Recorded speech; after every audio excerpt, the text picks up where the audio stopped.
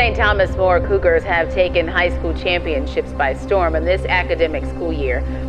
As Megan Glover reports, the lacrosse team is looking to join the winner's circle as well. And for St. Thomas More, history is on the line this weekend.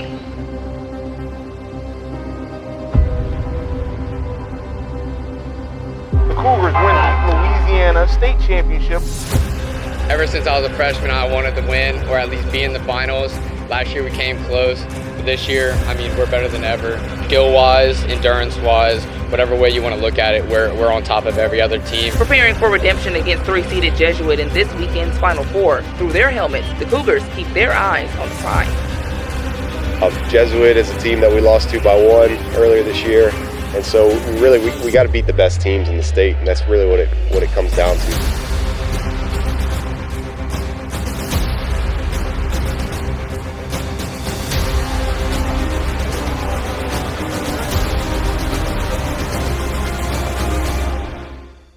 I just made a quick 10 bands, yeah.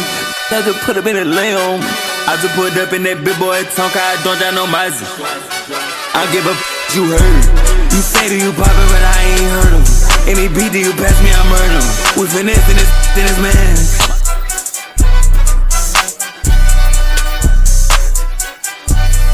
I'm on perks in the ass, I can't land.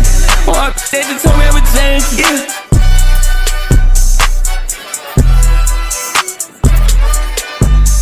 That made my vision cut in my lens. Yeah, I like it by the beat.